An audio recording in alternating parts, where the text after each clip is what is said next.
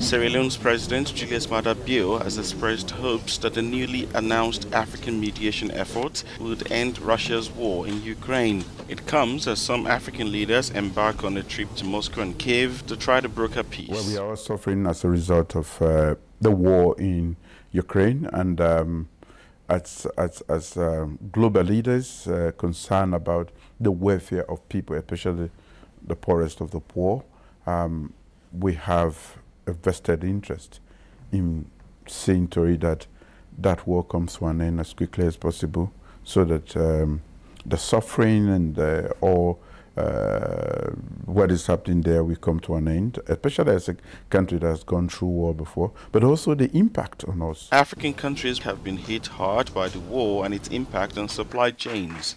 Last July, Sierra Leone slashed 3 zeros off its currency, hoping to restore confidence. For most of us going for election, the way we had started running the economy, if it had not been all of these exogenous factors, including the Russia-Ukraine war, I wouldn't have to, would not be dealing with the questions you just raised.